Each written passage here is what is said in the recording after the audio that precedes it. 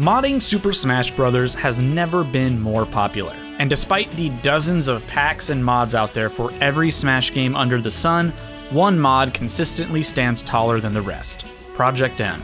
And in this video, I want to tackle all of the costumes and their references and origins for Project M. But what Project M refers to nowadays is actually kinda dicey. Many packs have built off Project M, changed aspects and added characters, or dumped a ton of cosmetics into the game. So generally, there are 4 core layers when talking about Project M as a whole. The first is Brawl, the base game that everything is built off of, obviously. Then you have Project M, which is the original mod that started it all. On top of that, you have Legacy TE, which didn't change any mechanics of Project M, but simply added a ton of costumes and stages, as well as some additional features on top of it. And now you have Project Plus, which is built off of Legacy TE and added more costumes, rebalanced the game, and even added a new character. So for the sake of this video and of my sanity, we're only going to focus on Project M, Legacy TE, and Project Plus costumes that debuted in the final or most recent builds of each respective pack. We also aren't going to be talking about Brawl's base game costumes unless strictly necessary. Sometimes costumes were adjusted or removed or replaced, and we'll address those when needed. Otherwise, it's strictly going to be brand new costumes that were added to these mods. So everyone, make sure you hit that subscribe button right now, please, and let's get started. So first off, we of course have Mario. Initially, Project M removed the Wario color scheme, but with the additional color slots that were added in Legacy TE and Project Plus, this color scheme returned. So Mario's first alternate costume turns him into Dr. Mario. Rather than make this a full character in Project M, the development team decided to simply create this as an alternate costume that changes his aesthetics from fire to pills and electricity. The first Dr. Mario color is a black color scheme. This is based on the color from Melee, which is referred to as the unlicensed doctor on the Melee website. The next costume is a red costume, intended for use on the red team in team battles. In Melee, this color scheme was more on the pink side to represent Nurse Toadstool, but Project M made this a much deeper red overall to be more distinctive for the red team. After that is a green color scheme. This again used Melee's color as a base, but the Project M team took their liberties as well, essentially giving this outfit the same general color scheme as Mario's vanilla green costume. Next is Dr. Mario's blue color scheme. The outfit has minor tweaks here and there, but overall it's pretty much the same color scheme from Melee brought over into Project M. The following costume is a purple color scheme. This one is likely inspired by the Smash 4 color scheme, but it was given minor tweaks like with the gloves and the tie to make it more original. A third alternate costume was also given to Mario, the ever-popular Builder Mario, complete with his hard hat and tool belt. This comes from Super Mario Maker, but the version present here very much has the Brawl aesthetic. On top of that, Builder Mario has 2 recolors to complete the team battle set. There's a green color and a blue color, both of which are original color schemes. Project Plus would go on to remake these colors just to spice things up. Again, they're just meant to be team colors. Every character also has 2 secret costumes, which are selected by holding down either the Z button or the R button on the character select screen, and we'll be going through those as well. Mario's Z secret costume is Cowboy Mario. This costume is based on Mario's appearance in Western Land in Mario Party 2 for the N64, but it's of course more detailed to match with Project M style. His R secret costume is Beach Mario. This is a costume based on a possible appearance Mario can receive in Super Mario Sunshine, with the sunglasses being unlocked after 30 Shine Sprites are collected, and the shirt unlocked after Delfino Plaza is flooded and subsequently drained. Next up is the Eternal Understudy, Luigi. Luigi's first new color scheme is this one. This blue and yellow color scheme comes to us from, this film, which roughly translates to Super Mario Bros. The Great Mission to Rescue Princess Peach, which was a Japanese-only film that was released in 1986. While Mario's colors were correct for the time, I guess they hadn't really nailed down Luigi's exact colors yet, because this is the outfit he has for the duration of the film, and the Legacy team thought it was a fun addition to Luigi's colors. Luigi's first full alternate costume is of course Mr. L the Green Thunder, which debuted in Project M. Mr. L is the brainwashed version of Luigi from Super Paper Mario, serving as an antagonist to Mario throughout the game. Mr. L was also given recolors to utilize in team battles, a red outfit and a blue outfit. The Project Plus team reworked these team colors to stand out more overall, rather than just changing the color of the hat and scarf. The final Mr. L recolor is a white outfit with accents of green. This was meant to be Fire Mr. L. a color scheme based on Fire Luigi's color scheme both in Brawl and in the wider Mario series, and I think it's a really fun costume. Luigi's third alternate costume is none other than Casino Luigi. This costume is based on Luigi's appearance in both Super Mario 64 DS and New Super Mario Bros. Both games had a minigame section based on casino games, and Luigi was featured as the dealer in this outfit. This outfit has a blue color scheme, which was designed for use on the blue team, and a red color scheme for the red team. Finally, Casino Luigi has a purple color scheme, which could have just been a nice color or vaguely designed after Waluigi's colors. Luigi's Z secret costume is Fake Peach, which dresses Luigi up in a peach wig and dress. This comes from Mario and Luigi Superstar Saga, where Mario has Luigi dress up in Peach's extra dress in order to confuse Bowletta as to which Peach is the real one. His R secret costume is Spaceland Luigi. This is based on the appearance that Luigi takes on in Mario Party 2's Spaceland board. Next, let's tackle Peach. Not literally. So first we have this outfit that gives Peach a black dress and crown, an original for Project M that can be seen as the reverse of her all-white color. The next outfit is a yellow dress. This possibly took inspiration from Peach's similar dress in Smash Ultimate, but the dress keeps its fabric appearance rather than being all shiny and bright. The final pure recolor gives Peach a red and white dress and bright red hair. This color scheme is based on her sprite from Super Mario Bros., which used this same design due to the limited colors available on the NES. The next costume is a semi-alt, again giving Peach red and white attire, but this time putting her hair up in a ponytail. This comes directly from her design in Super Mario 3D World when she picks up and equips a fire flower. This costume also includes fire effects instead of hearts. The other ponytail alt Peach has puts her in attire closer to her normal appearance, though with no gloves or sleeves. This is based on her look from Super Mario Sunshine, where she was going on a tropical vacation, so she likely dressed and styled her hair this way to stay cool. Her final alternate costume is also a design from the Paper Mario series, this time the Shadow Queen. The Shadow Queen is the true antagonist of Paper Mario: The Thousand Year Door, and during the course of the game she takes over Peach and adopts a darker appearance to indicate this. The Project M team took this appearance and made it a full-blown costume for Peach, complete with darkness effects replacing the hearts. 3 recolors were also made to go with this alternate appearance. A green one, designed for the green team, a purple one, designed for the blue team, and finally a dark brown and orange one, which is simply a nice color to round out Peach's costumes. Peach's Z secret costume gives her an appearance based on Rosalina, but still with Peach underneath. This probably was chosen because she has a Daisy color scheme, so they wanted to give her a skin that represented another Mario princess. Her R secret costume is her appearance from Super Smash Bros. Melee, where she had a somewhat, but not completely different design.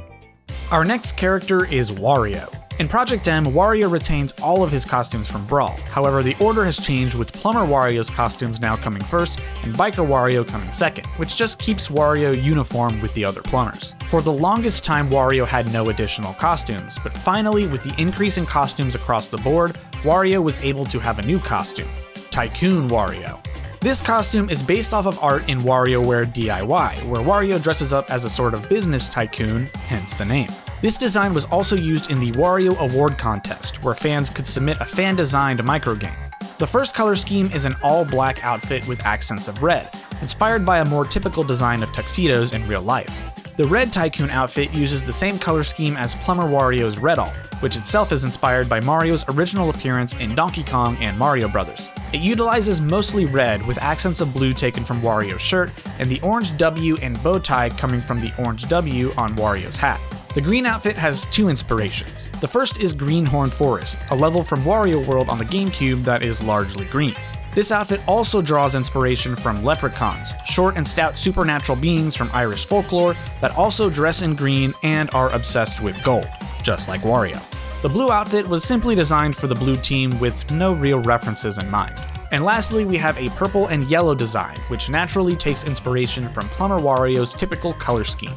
For his Z secret costume, Wario becomes Adventure Wario, an original mod that doesn't have any set-in-stone reference. For his R secret costume, Wario stays relatively the same. However, instead of his normal hat, he instead wears a helmet, taken directly from his design in Wario Land Super Mario Land 3 for the Game Boy.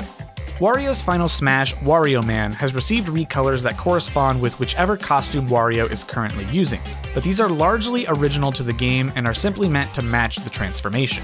The first 6 color schemes are also considered regular Wario Man, while the following 6 are considered Biker Wario Man. with the main difference being Wario's gloves now being fingerless. The only Wario Man color scheme with a reference is this color, which is based on the colors of the flag of Italy, naturally because Wario is Italian. The third alternate transformation for Wario Man matches up with his tycoon outfits, making him fully shirtless. This could be original to Project M, or it could be loosely inspired by this scene in Rhythm Heaven Mega Mix, with Ringside wearing clothing similar to Wario Man, except Wario Man, has the complete opposite physique. Wario Man also has secret costumes. His Z secret costume turns him into Ninja Wario, an original Project M mod with no real references. The R secret costume turns him into Vampire Wario. Vampire Wario is one of the transformations that Wario can take on in Wario Land 3 for the Game Boy Color.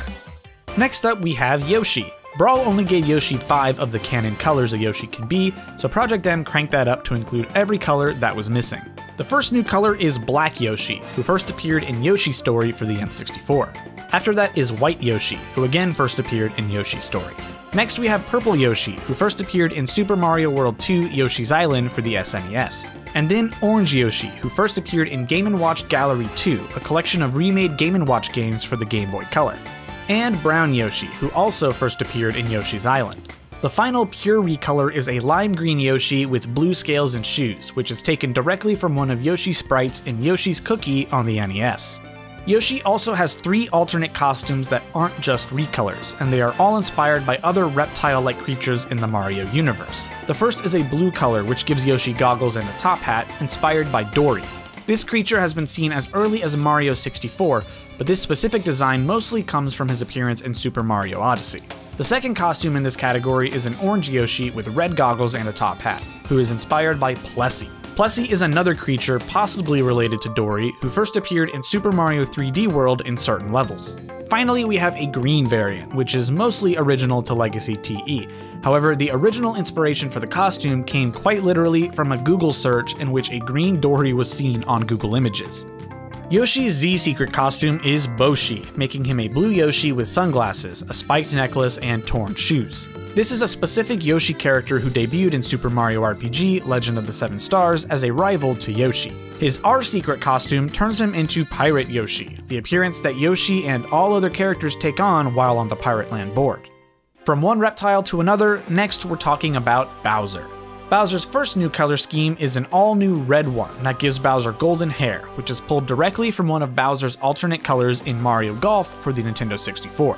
Afterwards, we have a green and a blue color scheme that complete the second team battle set, and they don't really have any intended references, but they look phenomenal nonetheless. The next costume is a very odd looking one, and it's because the reference it comes from is very odd. Under a time crunch for the original release of Super Mario Bros., Shigeru Miyamoto drew up his interpretation of Bowser for the cover art. This color scheme is wildly different from Bowser's appearance even in the game, and Miyamoto stated that he was inspired by the Ox King from the film adaptation of Journey to the West. So this is what Bowser ended up looking like, and this is what this costume is based on. Bowser's alternate costume is, of course, Dry Bowser. This is the appearance Bowser takes on after falling into lava in New Super Mario Bros. DS, and it's been a staple for the series going forward. So this was a natural costume for Project M to include. The first color for this costume is Dark Dry Bowser, which isn't really a reference to anything, but it does feel like a natural costume to go for. Dry Bowser is mostly white, so here's a costume that's mostly black. The final 3 costumes complete the third team set. First, the green Dry Bowser with no set reference. Blue is next, which has been dubbed Dry Ice Bowser, an idea planned for Bowser during Project M's development, but which didn't get fully created until Legacy TE. And finally, a brown and red Dry Bowser, which takes beats from fossilized dinosaur bones being mostly brown. Bowser's Z secret costume is Dark Bowser. This is a Bowser clone of sorts that gets created when the Dark Star absorbs Bowser's DNA, taking on this form that Bowser must defeat. His R secret costume is Rookie. This is an alter ego Bowser takes on after losing his memory, with the most notable difference being the mask that he wears over his head. Every Giga Bowser costume slot in the game matches up with its standard Bowser counterpart, rather than all transforming into the normal Giga Bowser. This even carries over into Dry Bowser, who has a Dry Giga Bowser form, along with every Dry Bowser recolor, and the secret costumes, which have Giga Dark Bowser and Giga Rookie costumes. Finally leaving the Mario characters, but only kinda, we next up have Donkey Kong. With the exception of one costume, Donkey Kong keeps all of his vanilla Brawl colors, but I think you know which one got changed. White Donkey Kong's tie was changed from red to blue, making this a firm reference to Super Kong. This is a possible form Donkey Kong can take on when the player is struggling with a particular level and activates Super Guide mode in Donkey Kong Country Returns. New alternate colors were also given to Donkey Kong, starting with this pink color, which is very likely a reference to Junior II, the Pink Player 2 version of Junior from Donkey Kong Jr. Math for the NES. The new purple color scheme is based off of one of Donkey Kong's color swaps in Donkey Kong 64's multiplayer mode, but they turned the fur more on the purple side in order to distinguish it from the more blue color that DK already has. Next, we have a sort of minty green color scheme, which is an original color made for Legacy TE. Lastly is a sort of tan color scheme. This started out based on another color scheme from Donkey Kong 64's multiplayer, a vivid orange and purple tie, but the saturation was turned down a bit just to make things a bit easier on the eyes. Plus, it matches up with one of Diddy Kong's costumes. DK's alternate costume is Boxer Kong. Debuting in Project M, this is a costume inspired by Donkey Kong's appearance as a secret boss in Punch-Out for Wii. While in that game he only has boxing gloves, Project M went the whole hog and gave him boxing shorts and a championship belt as well. The Project M team gave this costume 2 additional recolors as well. The first is White DK with blue gloves and shorts and a silver belt, clearly also based off of the Super Kong color scheme. The second is Donkey Kong doing his best at a Little Mac cosplay, complete with matching gloves and shorts and his dark fur matching up with Mac's hair. Boxer Kong finally receives 2 recolors, a pink one with yellow clothes and a yellow one with green clothes, both of which are original creations. Donkey Kong's Z secret costume is a drastic change, turning him into Mini Donkey Kong. This is a costume based on the Mini Donkey Kongs, small robotic Donkey Kong toys from the Mario vs. Donkey Kong series. His R secret costume is Funky Kong. Funky is a member of the Kong family who bears a striking resemblance to Donkey Kong, appearing in many of the Donkey Kong games as well as other Nintendo titles such as Mario Kart Wii and Mario Super Sluggers. And next we have to have DK's little buddy, the acrobat Diddy Kong. Diddy's first new color scheme was added in Project M, giving him orange clothing and some tan fur. This color is based off of Funky Kong from the Donkey Kong Country TV show, which definitely took its liberties with Funky's design. This green costume is original for Project M as well, being a counter to the more lime green color that Diddy has in the base game. Next is a gray color scheme, which is directly brought over from one of Diddy Kong's costumes in Smash 4 and Ultimate, which itself is a reference to Donkey Kong Jr. and his color scheme in Donkey Kong Jr. Math. This is one of the few times that any of the Project M teams have directly copied straight from later official titles. And the final palette swap color is a white fur, black and purple clothed Diddy, which is an original mod with no reference. Diddy's alternate costume is Hooded Diddy. Unfortunately, for the sake of this series, this doesn't really leave us much to talk about, as there isn't really a reference here. Hooded Diddy was created for the community and it became such a popular mod that it made its way into official builds later on. There are 4 colors for Hooded Diddy as well, red and green to complete the team set, along with a yellow hoodie and a black hoodie. The most that can be said is that the yellow hoodie kinda looks like it might be based off a banana, but that's it. His Z secret costume gives him the armor that he wears in Mario Strikers Charged, a soccer or football game released for the Wii. Meanwhile, his R secret costume basically turns him into Donkey Kong Jr. Not really, but it dresses him up that way, so it's close enough, you know what I mean? Our next fighter we're talking about is Captain Falcon, who gets more love in Smash than in his own series anymore. The Captain's first new color scheme is based off of Dr. Robert Stewart, who was one of only 4 characters that appeared in the very first F-Zero game. Dr. Stewart was also the inspiration for the Smash 4 and Ultimate color scheme, but the Project M route was to make this costume less flashy, and it includes the accents of red and blue as well. This brown costume also comes from a pilot, this time Kate Allen. While Kate Allen first debuted in F-Zero X for the N64, this costume is more likely based off of her appearance in F-Zero GX for the GameCube. Then we have this black and blue costume, which is an original color scheme with no reference. The final recolor for this costume might not seem like it changed very much, as it's mostly just a more vivid variant of Falcon's default. This is a color scheme based on his appearance in Smash 64, which itself is inspired by Captain Falcon's appearance in F-Zero X, complete with the scarf tucked into his jacket. But Captain Falcon also has a full alternate costume, and that is none other than Retro Falcon. Retro Falcon is a variant of Captain Falcon's appearance that is fully based on his appearance from the original F-Zero for the Super Nintendo, specifically from art that appears in the manual for the game. The red variant of this costume is borrowed directly from Captain Falcon's vanilla color, which is based on Blood Falcon, an evil clone of Captain Falcon. I guess it just made sense that if you're going to have a retro Captain Falcon, you may as well throw in a retro Blood Falcon as well. Next we have a green costume, which completes the Team Battle set, which is also borrowed pretty extensively from Captain Falcon's vanilla green color, with some minor tweaks here and there. This purple color is another original creation with no real reference, but I personally really like this costume's colors. And lastly, we have a black and gray color with accents of yellow and red. This color scheme comes from Phoenix, a galactic space police officer who first debuted as a pilot in F-Zero GX and its arcade counterpart, F-Zero AX. He also kinda looks like Captain Falcon, which is why his color scheme was chosen for this costume. Captain Falcon's Z Secret costume decks him out in the Mach Rider gear, more specifically his appearance as a trophy in Super Smash Bros. Melee. Both F-Zero and Mach Rider are often forgotten about Nintendo racing games, so giving Captain Falcon this appearance makes a little bit of sense. His R Secret costume removes his helmet entirely, so you can see the full face of Captain Douglas J. Falcon in the light of day. In the games, Captain Falcon doesn't first show his face until the master ending of F-Zero X. Moving into the Star Fox gang, our next fighter is Fox McCloud. First up, we have this orange color scheme, which is ripped directly from Smash 4 and Ultimate, which itself is meant to mirror Fox's orange color scheme from Melee, just with a blue scarf and obviously a totally different design. Next up, we have a green, which is based on Ultimate Fox's green color scheme, but rather than being a full one-to-one copy like the other previous skin, it simply served as a foundation with various tweaks being made here and there. Next is a blue color scheme for Fox, which is actually properly blue and not just purple, and it's an original mod creation with no references. For the back half of his costumes, Fox uses a totally new but old look. Melee Fox, obviously based on his appearance in Melee, which itself is based on his design from the earlier Star Fox games. Obviously, modern Fox looks quite different, and with Project M being inspired by Melee's gameplay, it made sense to include this costume. Along with this costume are the three team colors that were used in Melee as well: orange, green, and purple. It's hard to nail down any particular reference for orange and purple, but the green outfit is a direct reference to Fox's concept art for the original Star Fox game for the Super Nintendo.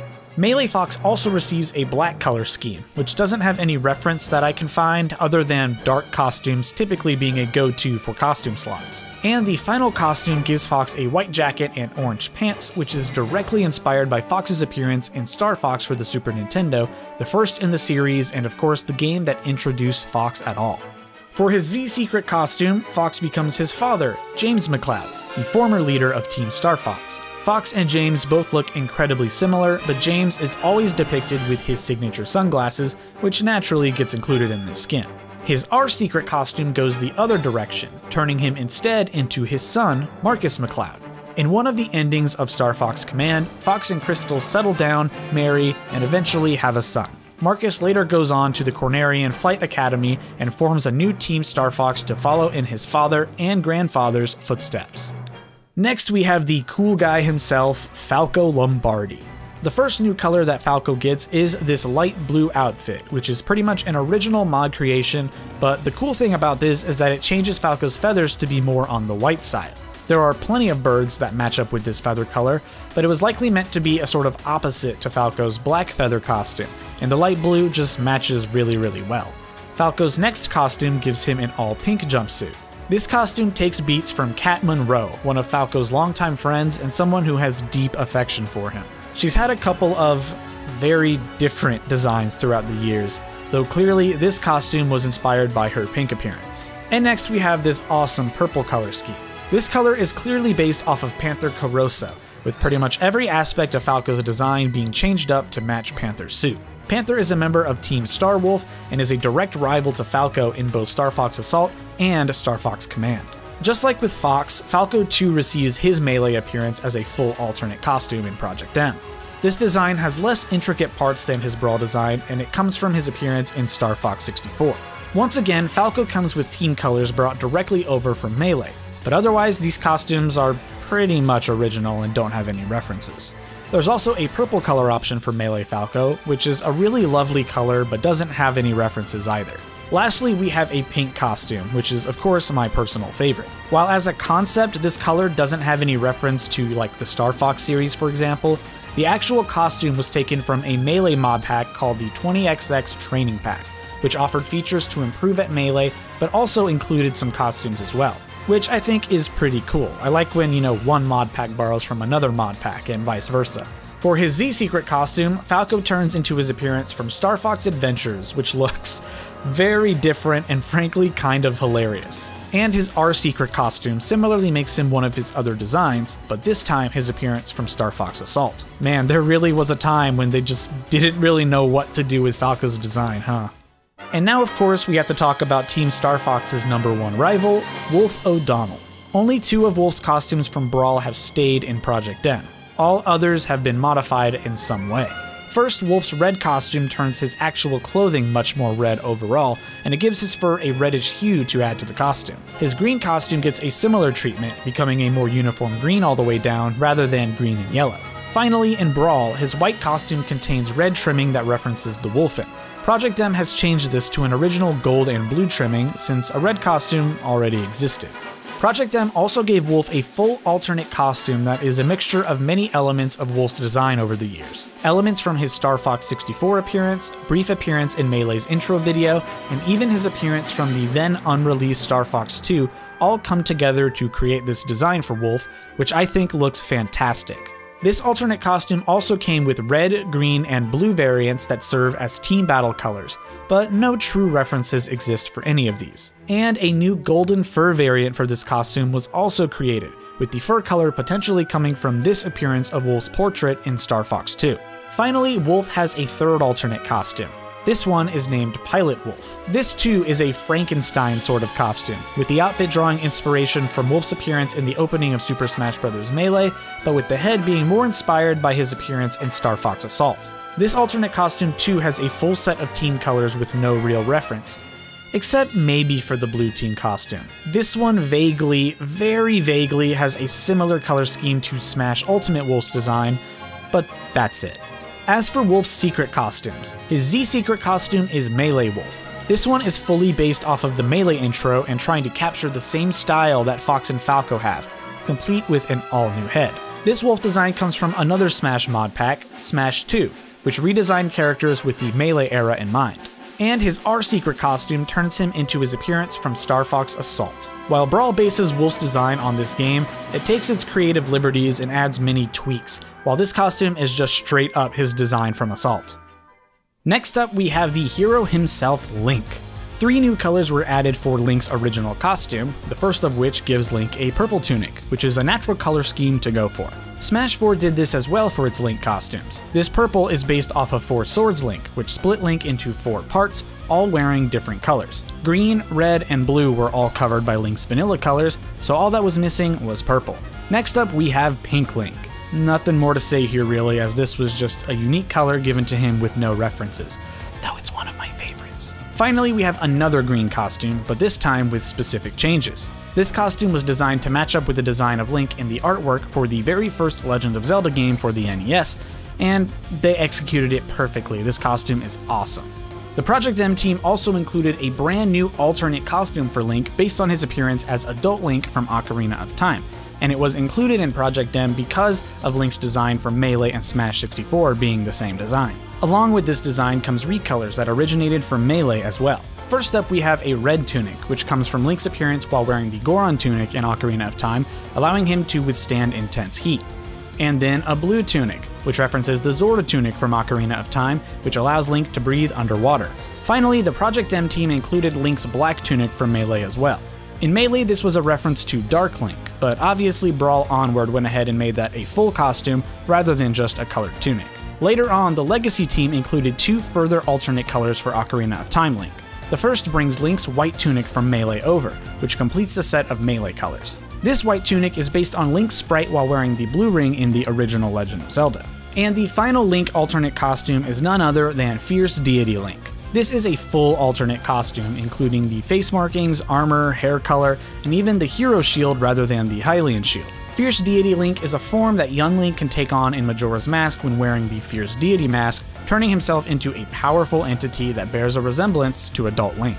Link's Z-Secret costume fully turns him into an alternate costume of NES Link, as opposed to the recolor that we talked about earlier. Meanwhile, his R secret costume is Hyrule Warriors Link, based on his appearance in the first Hyrule Warriors game, complete with the long blue scarf.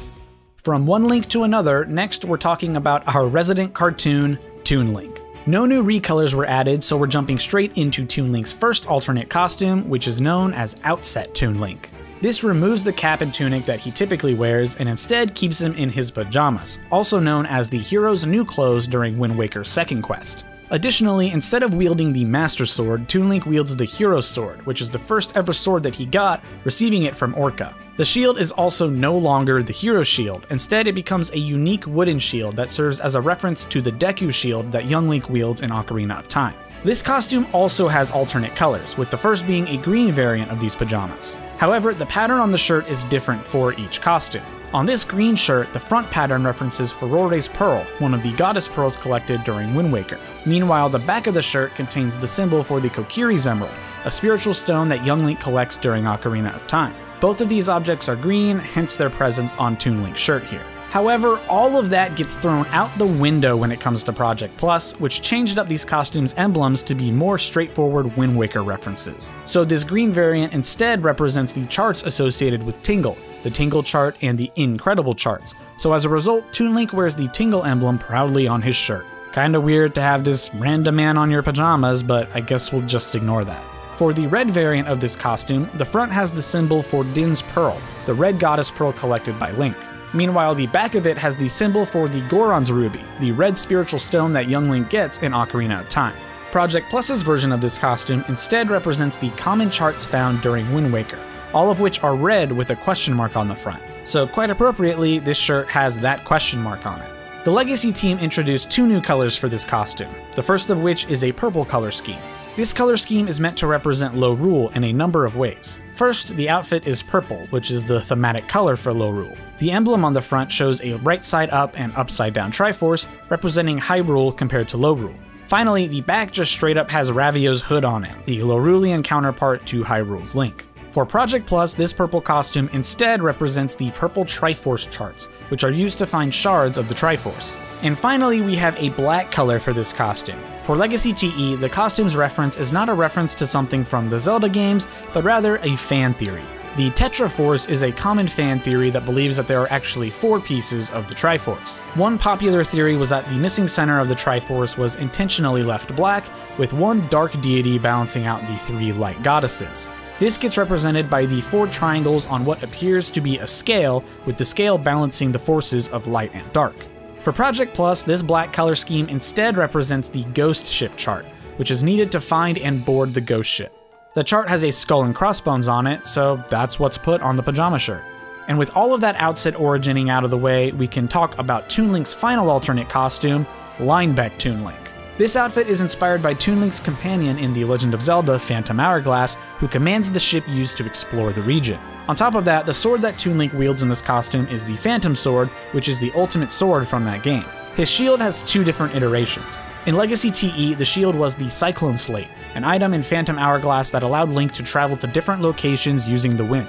However, Project Plus has foregone that option, instead using the wooden shield that's obtained in the game. As an overall idea, this was most likely inspired by a costume available to Toon Link in The Legend of Zelda Triforce Heroes, which puts him in the exact same outfit. But Project M didn't give him the awesome mustache, so big L everyone. This Linebeck costume also comes with a red and green color scheme, which completes the team color set, and a black color scheme, none of which have any references. Toon Link's Z-Secret costume turns him into Conductor Link, a design based on Toon Link's appearance in The Legend of Zelda Spirit Tracks. Instead of using the Master Sword, this costume has Link wield the Locomo Sword, which is the ultimate sword available in Spirit Tracks, and the shield uses the Spirit Tracks shield design as well. And Toon Link's R-Secret costume gives him a little buddy. His cap becomes Eslo, the talking hat that Toon Link wears in The Legend of Zelda the Minish Cap. Eslo even reacts alongside Toon Link with facial expressions as well, which is nice so he's not just a deadpan face the whole time. Well, that took a lot longer than I thought it would, but we finally get to move on to Princess Zelda. Zelda's first new color is an all-white dress that is unashamedly stolen from Smash 4 Zelda's color options. This white dress is inspired by both Zelda's overworld sprite in A Link to the Past and Zelda's appearance as the goddess Hylia in Skyward Sword. The next color scheme is incredibly obvious. It's Hilda. This is Princess Zelda's doppelganger from the Land of Lorule, and this color scheme is pretty much one-to-one placed onto the costume for Zelda. The final Twilight Princess color scheme is known as Desert Gold Zelda, which is an original creation without a reference outside of the existence of deserts in Zelda games. For her alternate costume, Zelda takes on her appearance as an adult from Ocarina of Time. This was chosen because this was her design for Super Smash Bros. Melee, and with Project M being inspired by Melee on many fronts, this just made sense as a costume, especially to match up with Link. This appearance for Zelda also comes with a set of Team's colors, which are also pulled straight from Melee conceptually, and then they're improved upon wherever possible. Finally, we have the white or lavender color scheme, which is also pulled straight from Melee, but which also serves as a reference to Zelda's color scheme when Link rescues her while equipped with the blue ring in the original Legend of Zelda. And last but not least, we have a golden color scheme, which doesn't have any particular reference attached to it. Zelda's Z Secret costume dresses her up in the attire that she wore as a child during the events of Ocarina of Time. Naturally, this doesn't change up her dimensions, so she's still adult-sized, but it's a cute little costume either way. Her R Secret costume, like Link, turns her into her design for Hyrule Warriors. A very different take on the character's design than before, but an iconic one nonetheless. And you can't talk about Zelda without immediately talking about Sheik, which we are gonna do right now. Sheik's first new color is directly stolen from Smash 4 and Ultimate as well, where this color pretty much exactly exists. This color scheme vaguely resembles Impa from her appearance in Hyrule Warriors, a member of the Sheikah tribe and Zelda's guardian. The next color scheme is a sort of hypothetical low-rule Sheik. Project M kept the Zelda Sheik transformation as a part of their moveset, so logistically, any costume created for one also kinda needs to match for the other. So while a Sheik for Hilda doesn't canonically exist, this color scheme was still almost a must to match up with the Hilda color scheme. The trend here continues with a golden Twilight Princess Sheik that matches up with the golden Zelda. Sheik's full alternate costume also turns her into her appearance from Ocarina of Time, which of course is because this design was used in Melee as well. We also have the triple threat of red, green, and blue recolors in order to fully cement team colors for this costume, and the final two colors simply match up with Zelda's corresponding costumes. The lavender one is also from Melee but exists without a reference, and the golden color also just matches with Zelda. Sheik's Z Secret costume has Sheik essentially cosplay as Impa from Ocarina of Time. Now this is a rare situation where the Zelda and Sheik costume don't necessarily match up, with the corresponding Zelda costume being young Zelda, but there's still a relationship between these two costumes, with Impa being young Zelda's guardian during the course of Ocarina of Time. And Sheik's R Secret costume goes back to form to match Zelda, turning her into Hyrule Warriors Sheik. The final Zelda rep to talk about is none other than Ganondorf. In Brawl, he has 5 additional recolors, however, Project M cuts the brown costume, which was a reference to Ocarina of Time Ganondorf. However, this was replaced by a full alternate based entirely on Ganondorf's appearance in both Ocarina of Time and the GameCube Space World tech demo, and once again, this is because that was Ganondorf's design in Melee. However, the Project M team did take creative liberties for this costume, so you'll notice differences from the model in Melee. The 4 alternate costumes, while executed differently in Project M, are all taken from Melee Ganondorf as well. There's a full team color set, and then a purple color scheme. Ganondorf also has a 3rd alternate costume, which is severely different from the rest. This costume is inspired by the monstrous form that Ganondorf can take on in the Zelda series, known simply as Ganon, or sometimes Pig Ganon. This costume keeps Ganon at the same proportions as the other costumes in order to make it a tournament viable skin, so naturally some liberties were taken. This default form of the costume is inspired by Ganon's appearance in A Link to the Past, even down to the sword, which is now a trident for this costume, based on the trident Ganon wields in that game. The black recolor for this appearance draws inspiration from Ganon's appearance in Twilight Princess, and the easiest way we can tell this outside of the color scheme is the glowing wound in his chest, which matches up with normal Ganondorf's appearance as well. This costume also comes with a set of team's colors, blue, green, and red. The blue team color scheme is likely borrowed from Ganon's color scheme in the Oracle games and Four Swords Adventures. And you know, maybe the green costume was slightly inspired by the CDI appearance of Ganon, but I think it's more likely that green and red were just made to complete the trio. Ganondorf's Z Secret costume turns him into Phantom Ganon, a false Ganondorf that serves as a boss in many Zelda games, though this appearance is based specifically on the Ocarina of Time appearance. Meanwhile, his R Secret costume, like the other Zelda characters, is based on his appearance from Hyrule Warriors with his wicked mane of hair. Our next character is the resident Pokemon mascot, Pikachu. With only a grand total of 4 costumes in Brawl, it would have been a shock if any of them got removed in favor of something else for Project M, but fortunately that didn't happen. Pikachu's first new costume gives him his party hat or his wizard hat, depending on who you ask. This costume originated in Smash 64, where every costume was a different color of this hat, but only the blue variant survived into Melee, so naturally Project M brought it back. But because there's already a blue costume, the Project M team decided to make it more on the purple side. The next costume is just straight up Detective Pikachu, a character from both the game and movie of the same name. There's not much more to say about that, though I do wish its voice sounded like Ryan Reynolds. The next costume gives Pikachu a pirate hat. This costume is based directly off of a Japanese promotional Pokemon card called Captain Pikachu, which gave Pikachu this hat in the card's art. After that, we have another hat. This one is Red's hat in the style from both Fire Red and Leaf Green, and the trainer from Brawl. However, the hat is so big that it squishes his floppy ears down and it gets worn sideways. Next up is Pikachu wearing the Green Harmony scarf. This scarf is worn by all of the potential playable characters in Pokemon Super Mystery Dungeon for the 3DS, with Pikachu being one of those playable characters, and it plays an important role in the game's story. The next costume is definitely one of my favorites. It rigs Pikachu up into this weird wired headband with a light bulb at the top. This is taken directly from the second ever episode of the Pokemon anime, where Pikachu is gravely injured and is hooked up to this device to monitor its electricity. A really neat thing about this costume in Project M is that anytime Pikachu uses a move with an electric effect, the light bulb will actually light up. The next costume is another trainer hat, and this time it's Chase's, the male protagonist from Pokemon Let's Go Pikachu and Let's Go Eevee. And then yet another protagonist headwear, May's bandana from Omega Ruby and Alpha Sapphire. Also, this Pikachu is a female to match May.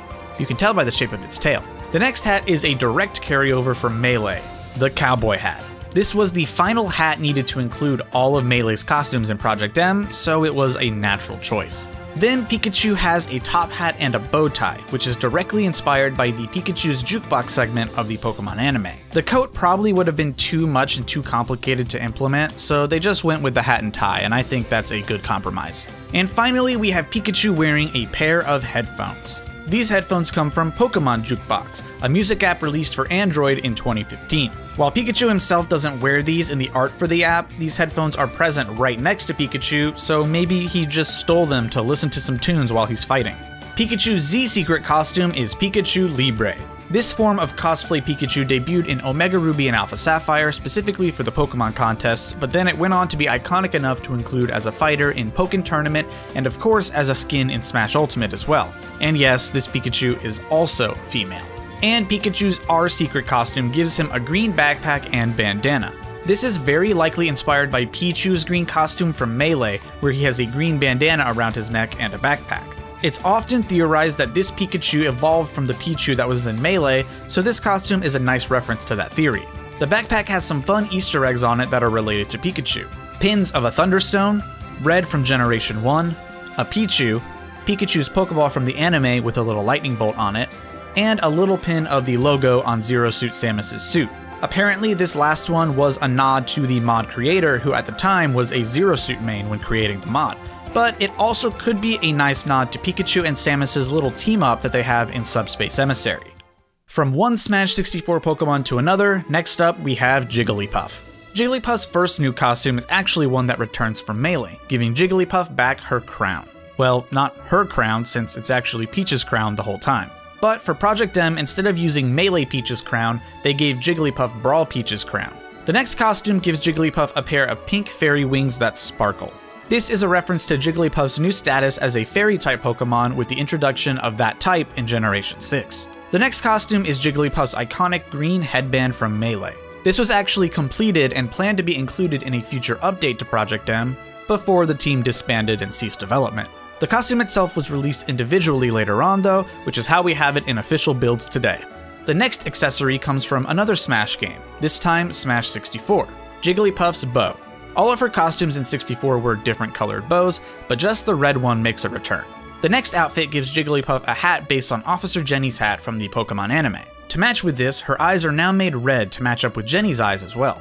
And the next hat is based on yet another protagonist. This one is Dawn's hat from Pokemon Diamond, Pearl, and Platinum. Jigglypuff's eyes are also very slightly adjusted to match up with Dawn's eyes. This costume has no reference, it's just Jigglypuff in a beret with purple eyes. The next hat is worn by the Picnicker class in Pokemon Let's Go Pikachu and Eevee, and the eyes have also been changed to match as well. This hat too is from Let's Go, from the Youngster Trainer class, with the eye color more than likely being borrowed from their shirt color. And finally is another Let's Go hat, but this one is obviously taken from Elaine, the female protagonist from those games. Jigglypuff's Z Secret costume is known as El Globo, which is Spanish for the balloon. This is an original skin meant to give Jigglypuff her own wrestler persona as a sort of counterpart to Pikachu Libre, which I think is hysterical. And Puff's R Secret costume gives her facial markings that are from the episode of the Pokemon anime The Ancient Puzzle of Pokemopolis, where a giant Jigglypuff among other giant Pokemon are featured. Our next Pokemon to talk about is Mewtwo, who, unlike everyone we've talked about before, wasn't in Brawl, which means we get to talk about all of his costumes. Mewtwo's first color scheme is a full shiny color. While this costume existed back in Melee, its eyes were purple there, so in PM they actually made this a fully faithful shiny Mewtwo. The next color is a red Mewtwo, which is a color scheme also from Melee. This Melee color was inspired by one of the color schemes that Mewtwo can possibly have in Pokemon Stadium if the Pokemon has a nickname. But instead of giving it a general hue, this whole costume is cranked up to be very red. The same can be said for the blue costume, which is also a returning costume from Melee. A blue hue is possible in Stadium if Mewtwo has a nickname, so Mewtwo is cranked up to be fully blue in Smash. The next recolor is a gray Mewtwo, which is potentially drawing inspiration from Pokemon Red, Green, and Blue, having all black and white sprites. And the final normal Mewtwo recolor gives it this weird yellow hue all over it, which is a direct reference to Mewtwo's sprite in Pokemon Yellow. This game was color enhanced when played on a Game Boy Color, so Pokemon had actual individual palettes, and this was Mewtwo's. Introduced in Project M, Mewtwo's first alternate costume is none other than Armored Mewtwo. This is a costume based on the Pokemon anime, specifically a cameo appearance in the episode Battle of the Badge, and then of course in Pokemon the first movie. Fun Easter egg here, on the back of the chest plate is PKMN 150, referencing Mewtwo as the 150th Pokemon. Next we have a gold recolor of this costume, which features the gray Mewtwo underneath. This one, however, is just a totally original creation. Then we have a dark armor with a red Mewtwo underneath. This color scheme matches up with the color scheme for Team Rocket, who plays a role in the creation and subsequent escape of Mewtwo. Following the trend of evil Pokemon team-based skins, this next one is named Plasma Armored Mewtwo, a shiny Mewtwo in copper armor with the Team Plasma logo on the back of the chest plate. And this one is Aqua Armored Mewtwo, a blue Mewtwo with appropriately colored armor that has the Team Aqua logo on it. Together with Rocket and Plasma, these three make up a second set of team colors. Lastly is none other than Shadow Mewtwo, who was first introduced in Pokken Tournament. This is a form that Mewtwo took on when a Shadow Synergy Stone merged with it and took control over it. And naturally, this form of Mewtwo also has a set of team colors, none of which have any references. For his Z Secret costume, Mewtwo becomes Shadow Armored Mewtwo. Instead of being based on Shadow Mewtwo from Pokken, this Mewtwo is given the same color palette as Shadow Lugia, the cover Pokemon from Pokemon XD Gale of Darkness. And his R Secret costume is Mega Mewtwo X, the form that Mewtwo can take on when he Mega Evolves using the Mewtonite X, a phenomenon introduced in Generation 6 of Pokemon. Project M famously has separated all three of Pokemon Trainer's Pokemon into individual slots, so first up we're talking about Squirtle. Squirtle is a rare case where none of his costumes from Brawl were retained in Project M, as the dev team opted to give him far more distinct colors, which I definitely appreciate. Squirtle's green color scheme is based on Turtwig, a fellow turtle-based starter Pokemon. The red color scheme is based off of Torkoal, a tortoise Pokemon, though the eyes probably come from Charmander since Torkoal never opens its eyes. This yellow one is definitely based off of a Koopa Troopa, which while it isn't a Pokemon, is yet another turtle-based Nintendo character. This pink color scheme possibly comes from Lickitung, a fellow Generation 1 Pokemon. Next up we have a color scheme based off of Shiny Blastoise. Using the fully evolved Shiny was likely because Squirtle's Shiny color is still a bit too similar, but having a Blastoise serve as a purple color works great. The next color scheme references a Kappa, a turtleish mythical creature in Japanese folklore. Next up is this dark blue, which is based on Tortuga and Caracosta, two turtle Pokemon that were introduced in Generation 5. Following that is a color scheme based off of Turtonator, another turtle Pokemon. And finally we have a color scheme inspired by Oshawott, a Generation 5 Pokemon who is also a water starter just like Squirtle. Project M's alternate costume for Squirtle is Shinobi Squirtle, dressing him up as, well, a shinobi ninja. This outfit has a couple points of origin. The first is the obviously funny Ninja Turtle reference, but they obviously didn't make it a direct TMNT reference and instead went for something more general. On top of this, it was a sort of loose reference to Greninja, another water starter, but one who is fully based on a ninja. So they just took that ninja idea and turned Squirtle into a ninja too. This costume also has a white color scheme, likely inspired by other appearances that ninjas have had in media. Shinobi Squirtle also has a red and a green costume, which along with default Shinobi complete the team color set. And finally we have a black and purple color scheme, which is based off of Koga, the poison type gym leader of Fuchsia City in Kanto, who is known as the Poisonous Ninja Master. Squirtle's Z secret costume is Ninja Squirtle, which is clearly inspired by the Teenage Mutant Ninja Turtles, just with a black mask instead of one any particular color, because, you know, Squirtle doesn't want to pick favorites. His R secret costume gives him a blue scarf, which comes from the cover art for Pokemon Mystery Dungeon Blue Rescue Team. The next Pokemon is of course Ivysaur, who is much easier to cover. Like Squirtle, all of Ivysaur's color schemes from Brawl were adjusted in some way to make them more distinct from one another, but unfortunately, very few of these have references, and they just serve as the typical colors that you might expect. There are 3 exceptions though that do have references. First, we have the green color scheme, which is taken straight from Ivysaur's shiny colors in the core Pokemon games. Second is this green color scheme, which is inspired by Bayleaf. Both Bayleaf and Ivysaur are the second stage evolutions of the grass starter for their respective generation, so I think this is a really nice reference. And then we have this brown color scheme, which is inspired by Tropius, a grass-type Pokemon from the 3rd generation of games. Ivysaur's full alternate costume is an unbelievably creative option, turning Ivysaur into the Substitute doll. Substitute is a move in Pokemon that diverts the attention of the enemy elsewhere, and this has been represented in the core series of games by a small green monster-looking doll since Generation 3. This costume for Ivysaur gives it the qualities of the doll, including the fuzzy and felt-like properties that you would expect from a doll, as well as matching the eyes and things like that. There are also orange, blue, yellow, and pink variations for this costume, which don't have any particular references either, but are honestly just fantastic colors all around. I mean, genuinely, I love this alternate costume. Ivysaur's Z secret costume has Ivysaur dress up similarly to a Vileplume, a fellow grass poison type Pokemon from the 1st generation. Notably, instead of the bulb on Ivysaur's back, it now has Vileplume's gigantic petals. And the R secret costume makes Ivysaur almost a regional variant, with a very desert-like color scheme and a cactus on its back replacing the bulb. And I would guess this typing would be like grass ground or something? I don't know, but it's a really cool costume, incredibly creative. And the final trainer Pokemon that we have is Charizard. Every single one of Charizard's recolors are based on other Pokemon. The gray color scheme is Aerodactyl, another dragon-like Pokemon, but one that isn't the dragon type. The blue one is based off of Golbat, who has similar wings to Charizard. Green comes from Tyranitar.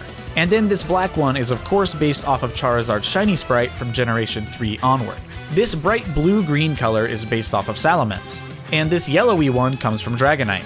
Purple is Naganadel, a dragon-type Ultra Beast from Generation 7. Red comes from Crocodile. And green is based off of Flygon. Charizard's alternate costume is Armored Charizard, based off of the appearance of a Charizard seen in the opening of the Pokemon movie Lucario and the Mystery of Mew. This Charizard was a part of an army of Pokemon preparing to engage in battle against another army of Pokemon. This costume also has alternate colors, starting with this black one. The black coloration of this isn't actually a shiny Charizard, though I wouldn't blame you if you thought that. This costume actually gets its color scheme from Aggron. Aggron is known as the Iron Armor Pokemon, so it makes sense for a costume based on armor to have this color scheme. Next we have a purple recolor, which comes from Nidoking. And then we have a green one, which is based off of either Rayquaza or maybe even Mega Rayquaza. And finally we have a yellow color, which is based off of Haxorus. Both the Z and R secret costumes are Charizard's Mega Evolutions, both introduced in Pokemon X and Y. On top of the individual references for Squirtle and Charizard's alternate costumes, the Project M dev team had an overarching theme that they planned for all 3 trainer Pokemon before they ended development. Each Pokemon's costume was meant to represent basic RPG classes.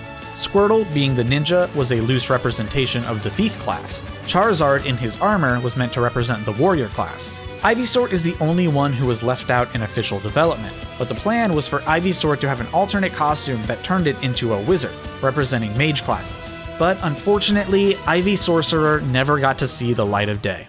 The final Pokemon in Project M is Lucario, and the dev team decided to go the route of not making him just various shades of blue, leaving only one costume from Brawl, his all-white costume. First we have a bright red costume, which serves as the red team color. Then we have a black Lucario, which is meant to be an opposite to the all-white color. And then we have a green color, obviously for use on the green team. Next we have a bright yellow color, which is obviously Lucario's shiny sprite color scheme, which is one of my personal favorites, though they did get the eye color wrong, but I'll give them a pass on that one. Lucario also receives a second set of team colors in orange, different green, and purple, all of which are original creations without any references. And then we have a brown Lucario, which again has no reference. All of the references lie in Lucario's alternate costume, which is Gi Lucario. This dresses Lucario up in a karate gi with sparring gloves, which comes from the Black Belt class in Pokemon. Black Belt trainers tend to use fighting Pokemon in battles, so with Lucario being a fighting type, it's perfect. The back of Lucario's gi has the symbols for both the fighting and steel types, referencing Lucario's typing. The belt around Lucario's gi is the Expert Belt, an item that boosts fighting type moves, and the band around his head is the Focus Band, an item that sometimes prevents the holder from fainting. Overall, this costume can also be considered a reference to Ryu from Street Fighter, especially considering Lucario's moveset philosophy in Project M is similar to traditional fighting game characters. For this costume's first recolor, the gi is turned to more of a dark gray that instead has the Cobble Badge symbol on the back, which is the badge for the fighting type Veilstone Gym in Sinnoh, where the leader actually uses a Lucario. The headband is also changed, now the Choice Band, an item that boosts the holder's attack but locks it into using only one move. Following the Ryu reference, our final three costumes are all references to Street Fighter. First is Dan Hibiki, who first appeared in Street Fighter Alpha and wears this signature pink gi. For this costume, Lucario wears the Muscle Band, which boosts the power of physical moves. Since Dan is typically a weaker fighter, it makes sense to give this costume the band that would help boost power. The emblem on the back of the gi is for the Rumble Badge, from the Shalor City fighting-type gym in Kalos, where the leader, Karina, has two Lucarios. The next is a shiny Lucario in a red gi, which is an obvious reference to Ken Masters, Ryu's rival. On top of the red gi, Lucario being its yellow shiny is the perfect reference to Ken's blonde hair. The back emblem is the same as the default costume, referencing the fighting and steel type. Finally, the headband is the Focus Sash, an item that prevents the holder from being one-hit KO'd. Since the Ryu costume wears the Focus Band, it made sense to give Ken the Focus Sash. Finally, we have an outfit that references Sean Matsuda, who first appeared in Street Fighter III New Generation and is one of Ken's pupils. Sean wears a yellow gi with red gloves, which this Lucario also wears. The back emblem on this outfit is the Knuckle Badge, which comes from another fighting type gym, the Duford Gym in Hoenn. And the headband worn here is the Choice Scarf, which increases the holder's speed but locks it into only using one move. Lucario's Z secret costume turns him into Mega Lucario. This Mega evolution was introduced in Pokemon X and Y, and it even serves as Lucario's final smash in Smash 4 and Ultimate. And his R secret costume turns him into Robo Lucario, which isn't based on anything, and it's just a neat costume. So next up we have Samus, and Samus has a lot going on, so we're gonna have to split it up by game this time around. So for both Vanilla Project M and Legacy TE, the suit that Samus had in Brawl remains intact. So first, Samus now has a brand new dark blue color scheme, which is based off of Dark Samus. The Project M team also gave Samus full alternates based on a variety of suits that she has, rather than leaving these as basic color schemes. First is the Dark suit, which debuted in Metroid Prime 2 Echoes and replaces the color scheme with a full suit. Then we have the Light suit, which was also debuted in Metroid Prime 2. The Fusion suit debuted in Metroid Fusion for the Game Boy Advance and also replaces the simple recolor. And finally, we have a Retro or Classic Power suit, which is primarily designed with Samus's design from the very first Metroid game. Legacy TE built upon this foundation with even more of Samus's suits. First, they added a recolor for Samus's Phazon suit, which first appeared in Metroid Prime. They also gave recolors to Fusion Suit Samus to allow for use as team colors. She has a green and pink variation of the suit when the Fusion Suit gets upgraded with the Varia suit, and this orange and yellow Fusion Suit, which is unofficially named the Omega Suit, the final suit upgrade received at the end of Metroid Fusion. The Retro suit was also given a green color and a purple color, also for use in team battles. And finally, the Legacy team implemented one last suit, which was actually a plan by the Project M dev team before development ceased. The PED suit, which first debuted in Metroid Prime 3 Corruption. Moving on to Project Plus, they keep a lot of these costumes, but the biggest change is that Samus's Varia suit has been completely reworked. This suit now includes elements from the Metroid Prime series, as well as Metroid Samus Returns, the Metroid 2 remake for 3DS. Pretty much every recolor the old suit had has been remade for this new suit as well, with one exception. We now have a brand new blue color inspired by the blue costume in Metroid Prime 2 Echo's multiplayer mode. This color itself was possibly inspired by Armstrong Houston, a character in the Super Metroid comics in Nintendo Power magazine. Finally, Project Plus included one last recolor, this time for the Fusion suit. The purple and blue recolor when the Fusion suit gets upgraded with the Gravity suit. I mean, it was the only one missing, so how could they not add it? Because of this full-scale replacement of Brawl Samus, the default suit is now Samus's Z-Secret costume, so you can relive that costume if you want. And Samus's R-Secret costume is her power suit from Metroid Prime, which she is forced to use when an explosion conveniently damages every other upgrade. Zero Suit Samus, like her armored self, has quite a lot going on through the history of Project M, so once again we'll have to tackle this chronologically. So in Project M, all of Zero Suit Samus's Brawl color schemes remain intact. Additionally, the dev team created 3 alternate costumes for her. The first gives Zero Suit a white outfit with a different hairstyle, which comes from one of the possible endings of Metroid Fusion. This one is for playing the game on normal mode in under 2 hours with 100% items. Next up is a similar costume, but this time Samus is given a blue outfit. This is also from a Metroid Fusion ending, but for playing under 2 hours on hard mode with 100% items. Finally, we have the famous Justin Bailey costume, which is significantly different from every other costume. This costume is featured in the second best ending you can get in Metroid for the NES, beating the game in under 3 hours. The name Justin Bailey comes from the use of a cheat code that uses this phrase that allows you to play the game using this appearance. The Project M team actually had big plans for Zero Suit Samus before their sudden shutdown, and that was a total rework of her design. You'll notice that this looks quite similar to her Smash 4 design, and that's because it takes similar design beats like Metroid Other M and Metroid Zero Mission. Fortunately, despite never dropping in an official Project M patch, this model was eventually released and was able to be included in Legacy TE. Every one of Zero Suit's costumes has been updated, with this new design serving as the foundation for even the alternate costumes. Legacy TE also included a couple of new colors as well. First, we have a black outfit, which is inspired by the best ending of Super Metroid, achieved by finishing the game in under 3 hours. The second Metroid Fusion costume has also been given green and red recolors. While these also serve as team colors, their main purpose is to match up with the fusion suits that exist on Samus, as Samus and Zero Suit are still linked in the code of Project M. The same is true for the Justin Bailey costume, which has been given green and blue colors to match up with Retro Samus's green and blue team colors. And finally, Legacy TE included this orange costume, which you'll notice is also in Smash 4 and Ultimate. This costume is based on Samus's appearance in multiple endings of Metroid Zero Mission, a remake of Metroid 1 with some additional content. And last but not least is the single addition that Project Plus added for Zero Suit, a purple color scheme for the Metroid Fusion outfit. This is designed to match up with the purple Fusion Gravity suit that was also added to Project Plus. Zero Suit Samus's Z-Secret costume is Cadet Samus. This gives her a costume based on her appearance in Metroid Other M for the Wii. Her R-Secret costume is just like normal Samus's, which restores her original vanilla Brawl costume to now serve as a secret one. Our next character to talk about is Ness from Earthbound, and I think that all of his costumes are really fun. First, we have a purple and white outfit with a ribcage on his t-shirt. This outfit is based off of the Yes Man Jr. enemy in Earthbound, who has the same color scheme complete with the ribcage on his front. This is one of the earlier enemies in the game, found in Ness's town of Onett. Next, we have a pink color scheme, and as you can tell by the shirt, it's a reference to Paula. Paula is a fellow psychic user and is the first party member that Ness teams up with in Earthbound.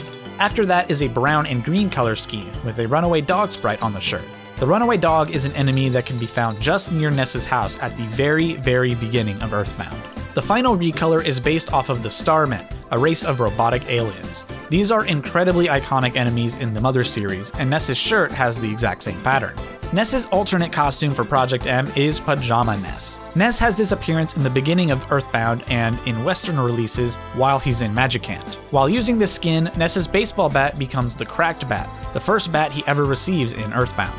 This outfit also has team colors. The red team outfit puts Ness in red, black, and white checkered pajamas, which is an incredibly common style for real-world pajamas. The green pajamas, meanwhile, are also fairly realistic pajamas, and the white symbol all over them is the Mother series logo. Next, we have a purple and blue set of pajamas, a costume that doesn't have any references as far as I can tell. And lastly, we have an orange and black set of pajamas. This design is based off of the background during a battle with the final Starman, one of the final enemies encountered in the game.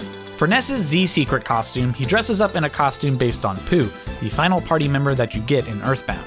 As for his R Secret costume, Ness becomes Ninten, the protagonist for Mother 1 or Earthbound Beginnings. Ninten has had a wide variety of designs over the years, but this specific costume is based off of a 1989 live-action commercial for Mother 1. Next, we have the boy from nowhere, Lucas. Starting off with his alternate costume, Project M gave him a costume dubbed Commander Lucas. This is based off of the events of Mother 3, where Lucas is mistaken as the Masked Man, one of the game's antagonists. While using this costume, Lucas's stick is now replaced with the Masked Man's energy sword. This costume is also of course given team colors, red and white, green and yellow, and purple and black. The final recolor for this costume properly turns him into the Masked Man, but without his helmet, which is revealed to be Klaus, Lucas's twin brother.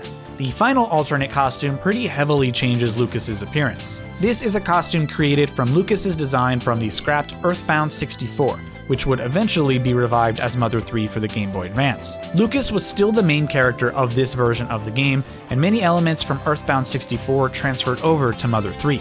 This costume also has team's colors, with a red costume, a green costume possibly inspired by this enemy, and a blue costume possibly inspired by Duster's color scheme. Lucas's Z Secret costume dresses him up in a cute little onesie. This onesie is based off of the Ultimate Chimera, an enemy that is encountered during the events of Mother 3, and his R Secret costume turns him properly into the Masked Man, complete with the helmet and all the doodads he has before he ends up being unmasked. Next up, we have Kirby, who gets a bunch of new colors in the jump to Project M.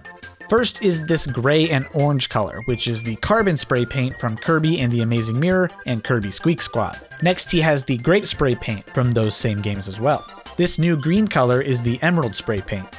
And this is the cherry. This one is chocolate.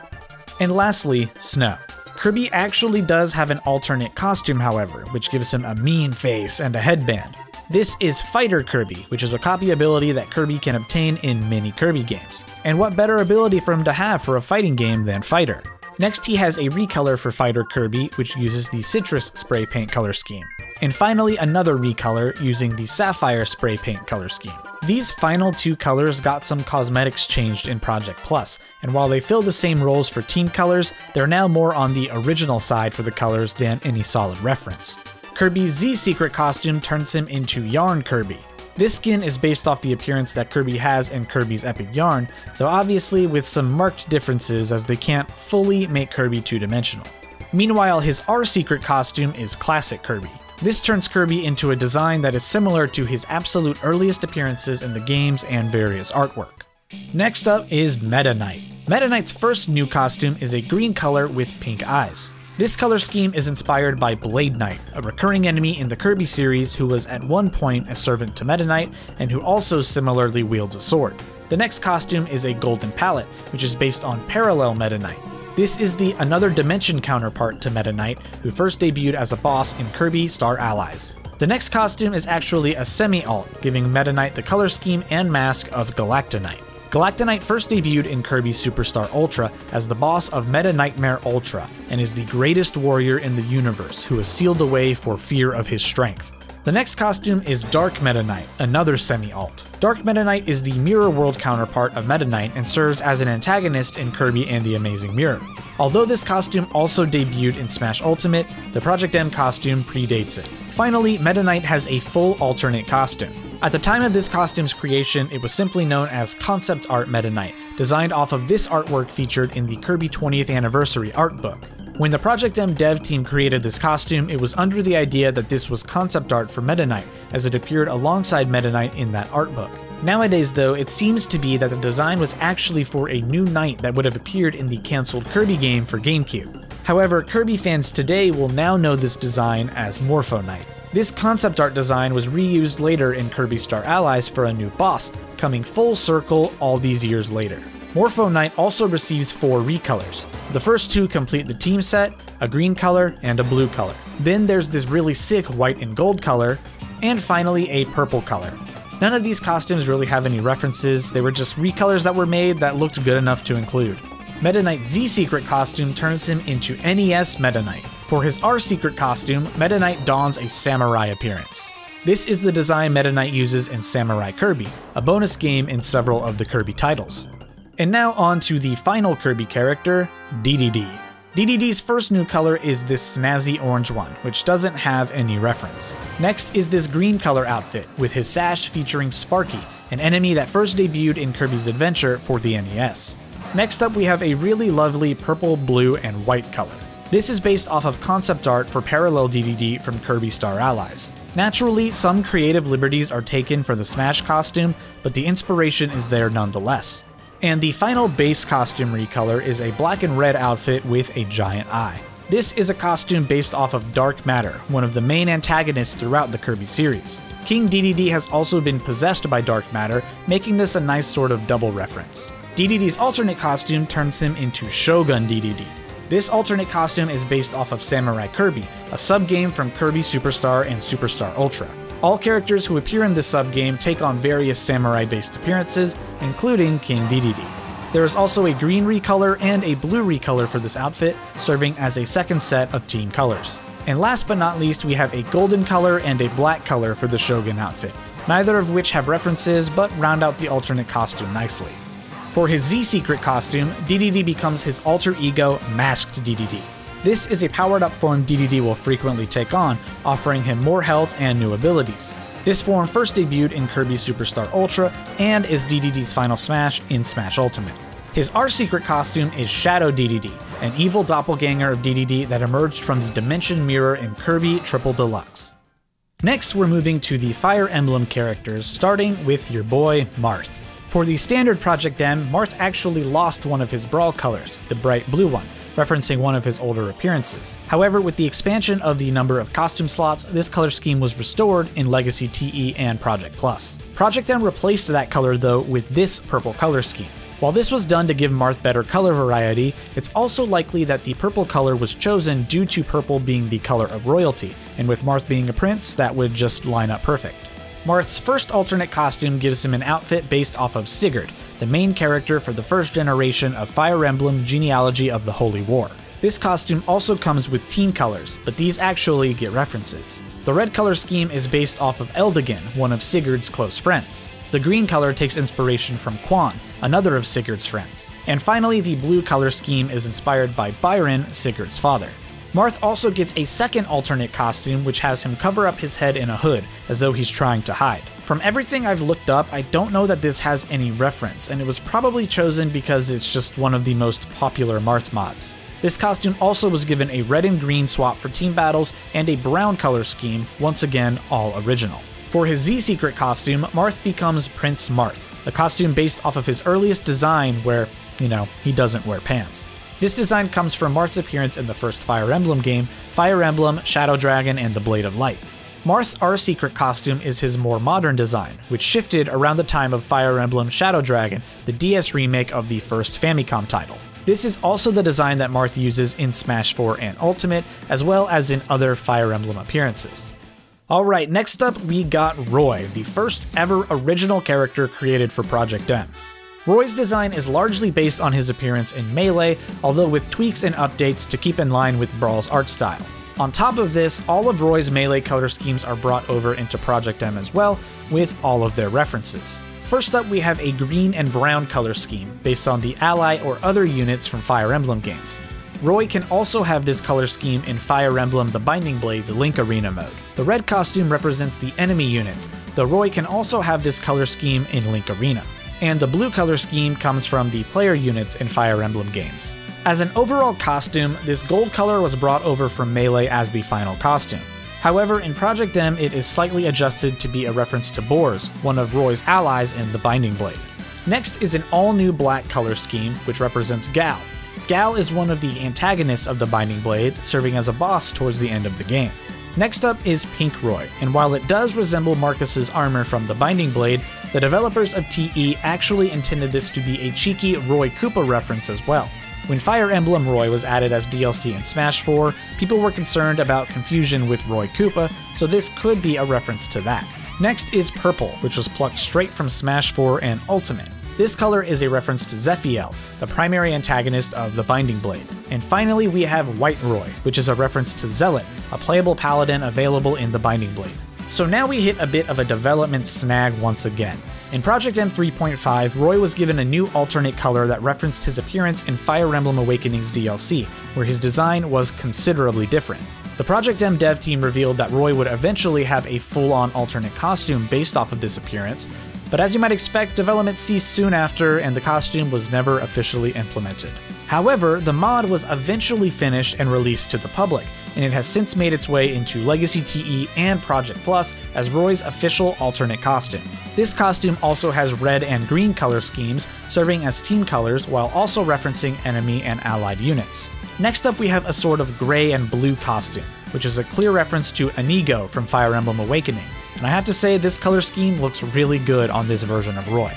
Finally, there are two original colors, gold and black. Though I will say gold is possibly inspired by the melee color as well, but who knows. Roy's Z-Secret costume is a costume that was created based on concept art for Roy, with the most notable difference being the chest plate being fairly different, and other little changes here and there. Finally is his R-Secret costume, which is based on Roy's original artwork for the Binding Blade, though this mod keeps Roy's head from Project M rather than making him look a bit younger. Next we have the final Fire Emblem character in Project M, Ike. For his base costume, Ike only has one additional color scheme, this nice purple one. I don't think there's a reference here, but if I'm wrong, please feel free to correct me. But Ike also has a full alternate costume, dressing him up in a big ol' set of armor. Like Marth, this costume is also based off another Fire Emblem character, this time Hector, from his appearance in Fire Emblem The Blazing Blade. Hector was a close friend to Eliwood, Roy's father. Nearly every recolor for the armor is also based on a heavily armored character from Fire Emblem. The red color is based off of Zelgius, an antagonist in both of Ike's games. Next is green, which I really hesitate to say has a reference, as while there are many characters that wear green, none of them really hit this exact combination. And finally we have a black one, which is based off of the Black Knight, another big antagonist from Ike's games. Legacy TE also introduced a new alternate costume as well. This costume is based on Ike's father, Grail, who dies during the events of Path of Radiance. The creation of this costume is also likely inspired by Fire Emblem Heroes, where Ike, Brave Mercenary, also features Ike wearing Grail's clothing. This costume also has recolors, with the first being a red and white color scheme. This is based on Titania, the deputy commander of the Grail Mercenaries and one of Ike's allies. Next is a green swap, which is based on Shinon, an archer and also a member of the Grail Mercenaries, though that gets a little dicey later on during the games. Finally, we have a purple and blue color, which is based on Zehark, another ally of Ike's throughout the events of his games. Ike's Z-Secret costume is a recolor based on Ike's appearance when he becomes a lord in Path of Radiance, though naturally, since this is just a recolor, it has some creative liberties taken. Meanwhile, his R-Secret costume is Ike Climber. This costume was a part of the Project M dev team's April Fool's video in 2014, where they jokingly introduced a new duo character of the Ike Climbers.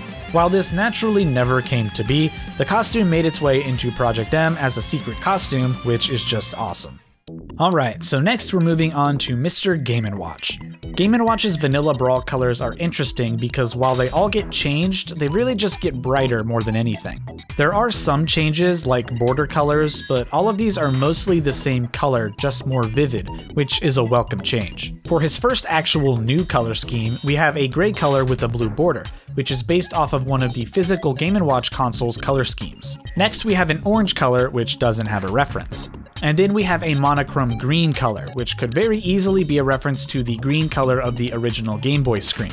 Next we have a red velvet color, which has no reference, and a brown color, also with no reference. Then we have a monochrome gray, which possibly references the similar color to the screen of a Game & Watch console.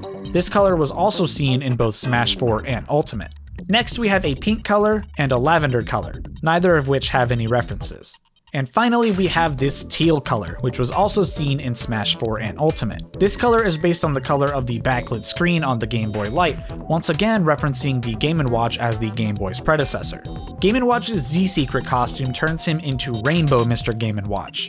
Meanwhile, his R-Secret costume is a white recolor. This one is just meant to be the opposite of default Game & Watch, as if you applied an inverted filter to him. Next is the robotic operating buddy himself. Foregoing any brand new recolors, Rob jumps straight into it with alternate costumes. His first alternate costume is Mario Kart Rob. Rob was famously the last unlockable character in Mario Kart DS, even predating his appearance in Brawl. This costume pays homage to that by replacing Rob's base with a standard cart, just like Mario Kart DS does. Rather than have Rob's emblem on the cart for the costume, the DS logo was placed there to represent the console that this costume comes from. This costume also has a set of team colors, though the red and green costumes don't really have any references. The logos on the front of each cart are also replaced. The red costume has the Wii logo, and the green has the GameCube logo. Finally, we have the blue and red color. This is a reference to the F-Zero series and the Blue Falcon, Captain Falcon's own vehicle. This is further cemented by the logo on the front being the F-Zero and Mario Kart 8 logos sort of combined. This reference was possibly given to Rob because F-Zero is represented in Mario Kart 8, just like Rob was represented in Mario Kart DS. The next alternate costume is Virtual Boy Rob. This costume replaces Rob's head with that of a Virtual Boy, another physical peripheral that Nintendo released, and changes up his body color to match. In fact, if you manipulate the camera to peek into the Virtual Boy viewport, you can see that Mario Tennis is being played, one of the few games that got released for this console. This costume also changes the name to Virtual Boy on the base, and it includes the Nintendo support phone number in the same spot as the real Virtual Boy. The next alternate costume is Wii Rob. This takes the same beats as Virtual Boy Rob, replacing his head instead with a Nintendo Wii console, the console that Brawl and thus Project M are played on. This costume also has a really neat Easter egg, and it goes somewhat unnoticed if you aren't looking for it. During Rob's hit animation, if you pause the game and orient the camera, you can see that a disc has popped out, and that disc is none other than Super Smash Bros. Brawl. This costume also has 3 recolors. First is a black Wii, which is an official Wii color that was released. When hit with this costume, the disc inside is instead revealed to be Wii Sports Resort, a game that came bundled with certain editions of the black Wii. The next color is a red Wii Rob. This too was an official Wii color, released to commemorate the 25th anniversary of Super Mario Bros. When hit, the Wii console pops out a new Super Mario Bros. Disc, and you guessed it, that game was also bundled with these red Wiis. Finally, we have a green Wii Rob, the only color to not actually exist officially. This console pops out the disc for Super Mario Galaxy 2. Rob's Z-Secret costume continues the trend, replacing Rob's head with a GameCube. And finally is his R-Secret costume, which as you might have guessed is N64 Rob. And this Rob has a fun game Easter egg too, but you don't need to get hit for this one. The cartridge N64 Rob has in is none other than the original Smash 64. Next up we have the daring duo, the Ice Climbers. Jumping straight into their alternate costume, the Ice Climbers get dressed up in these little polar bear onesies. The polar bear is an iconic enemy from their game, so dressing the Icies up in cute little onesies that match up with their default colors is just great. These costumes also have a set of red, green, and blue recolors for use in team battles, though these don't really have any references. The final recolor for this costume is a brown color, making them look like real-life brown bears. This recolor was also actually a part of a recolor pack inspired by various sweets, so Nana was inspired by an Animal Crackers color, while Popo was a sort of chocolate and caramel inspired color. The Ice Climbers also have an additional alternate costume, which had a little controversy. The costume originally was the Communist Climbers. This was seen as a little too much for the Legacy devs, so they sort of stripped it of any political affiliation and renamed it to the Tundra Climbers. The Tundra Climber costume also receives a red, green, and blue color scheme to be used in team battles. For their Z-Secret costume, the Climbers receive a plaid pattern on their parkas, a pattern often associated with warm clothing. And their R-Secret costume dresses them up as the real Ice Climbers, as the mod is named. Basically, it just gives them clothing and equipment that one might wear while actually climbing a mountain in real life. Next up, let's talk about Pit. Pit actually has a couple of changes to his original Brawl colors. The first is Pit's red costume, which has been given some tweaking in order to make it stand out more. The original Brawl color was mostly red tinted, so this makes it properly red. The next is his dark color scheme. In Brawl, this was an original Fallen Angel type of costume, but since then, Dark Pit became an actual character, so the Brawl color scheme has been adjusted to be closer to Dark Pit.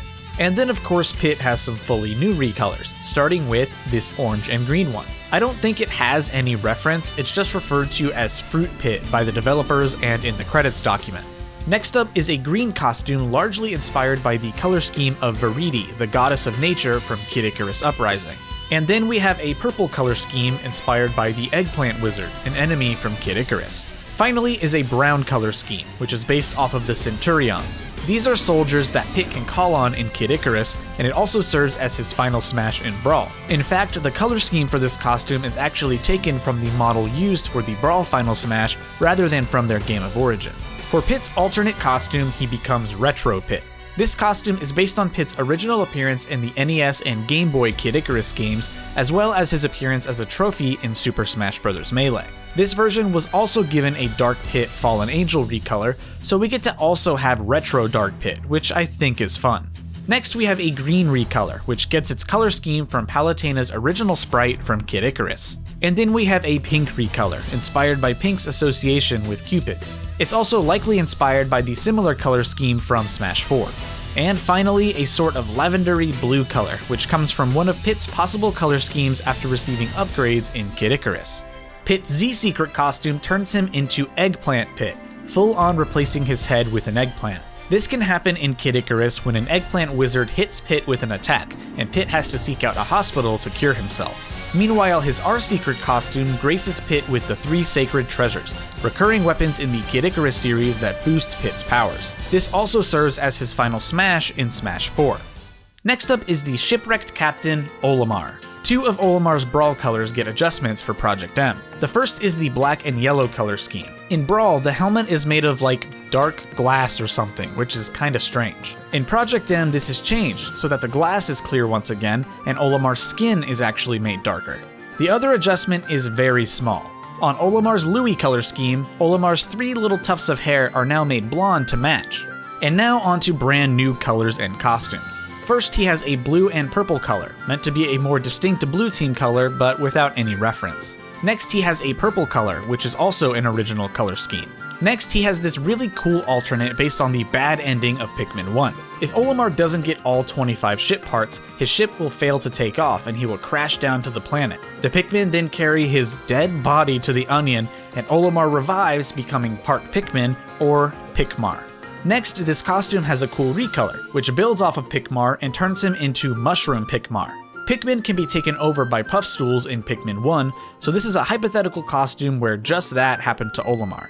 And Olimar's third alternate costume basically turns him into a real-world astronaut, or at least a costume inspired by what real-world astronauts wear. On top of this, he has a black and yellow costume, similar in concept to the recolor he has, and he has a red, green, and blue set as well, naturally for team battles. While Pikmar is technically canon, all 3 of these costumes originated from a thread on the Project M subreddit by user Kobe D, who made up some concept art that served as the inspiration for all these costumes.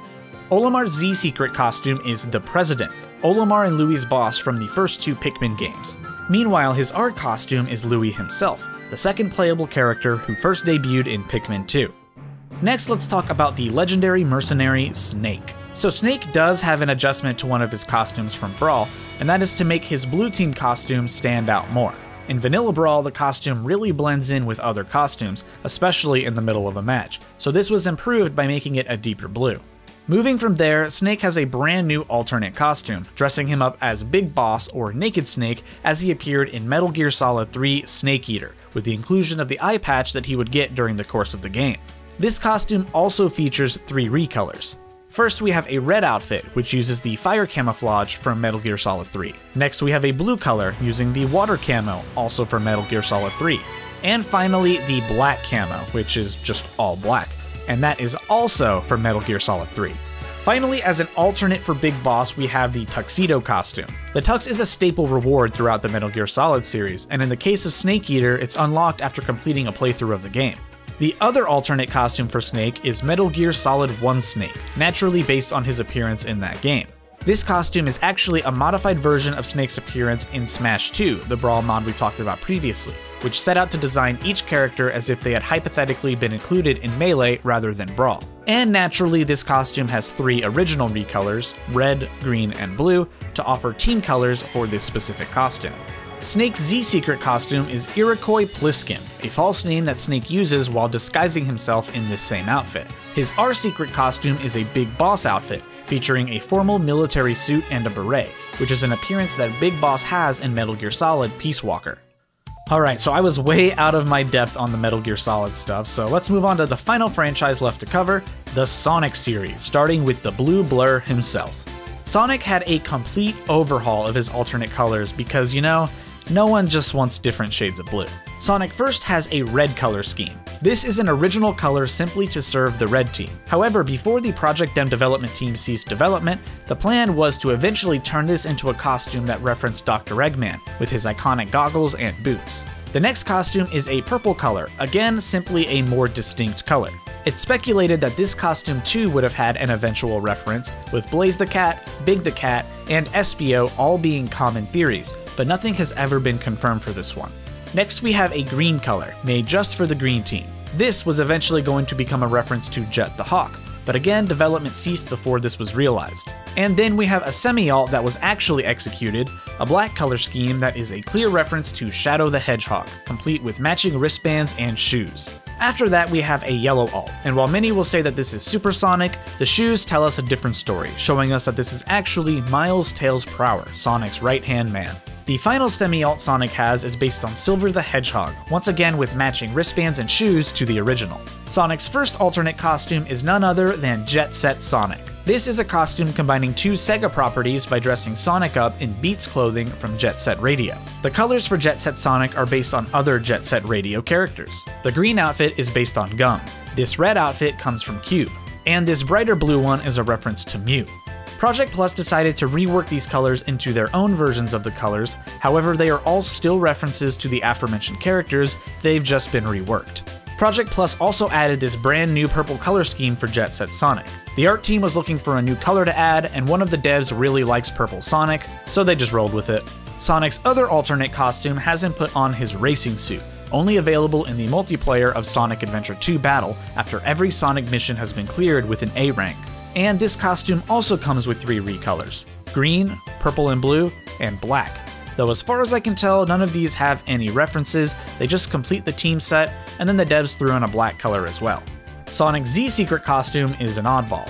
It's not exactly what you'd call classic Sonic, but it's certainly not modern Sonic either. And that's because it was designed for the Brawl mod Smash 2, designing Sonic as if he'd been released in Melee. So I guess this design would probably be Sonic Adventure 1-ish. Meanwhile, his R costume is Werehog Sonic.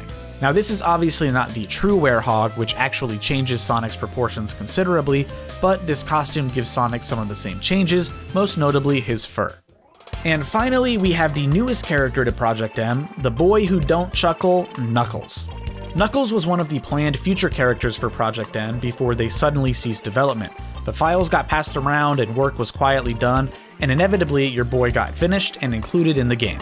5 of Knuckles' first 6 colors unfortunately don't have any references. Green, blue, yellow, cyan, and black are all basically just original colors. Knuckles' white recolor is based on Mecha Knuckles, a robotic version of Knuckles built by Dr. Eggman during the events of Sonic Advance. For Knuckles' next color, we have a lighter red, almost pink color scheme, which is based on Knuckles' color scheme from Sonic Mania, a successor to the 2D origins of the Sonic series. The next color is a more toned down red with some white stripes on Knuckles' quills. This is based on the Knuckles clan, a tribe of echidnas that lived thousands of years ago and who are the ancient ancestors of Knuckles himself. Next, we have a purple semi-alt, which is based on Espio the Chameleon. Espio first debuted in a spin-off game called Knuckles Chaotix as one of the game's playable characters. You're gonna see a trend here, as the next costume is a green semi-alt. This is based off of Vector the Crocodile, who also first appeared in Knuckles Chaotix. And the final semi-alt is an orange one based off of Charmy B, again first debuting in Knuckles Chaotix. Espio, Vector, and Charmy are all a part of Team Chaotix in Sonic Heroes as well, which is likely the reason that these 3 costumes were given to Knuckles. They debut from a Knuckles spin-off game, but then also they're a team unto themselves. Finally, Knuckles 2 has an alternate costume just like Sonic, Jet Set Knuckles. Giving Knuckles these costumes gives the devs an opportunity to reference even more Jet Set Radio characters. The default costume here references Garam. The green color scheme comes from Yo-Yo. Next up is a blue color, which is a nod to Korn in Japan and Tab in the international versions of the game. And finally, the black color, which is based on DJ Professor K. and for Knuckles' secret costumes. His Z secret costume is Cowboy Knuckles. This is based on his appearance in Sonic the Hedgehog the movie, a 2-episode OVA developed in 1996. And his R secret costume gears him up in the equipment that he wears during the events of Sonic Adventure 2. And with that, we are finally done. I really wanted to go all out for this video because frankly, Project M changed my life. Without Project M, I never would have gotten into competitive Smash, which never would have steered me towards Smash content creation, and I wouldn't be here today making this video for you all. So this game, this mod, whatever you want to call it, I just appreciate the hell out of it, and I wanted to do this video justice. Thank you all so much for watching. If you enjoyed, please be sure to like and subscribe. I'll catch y'all next time, and please remember to be good to one another.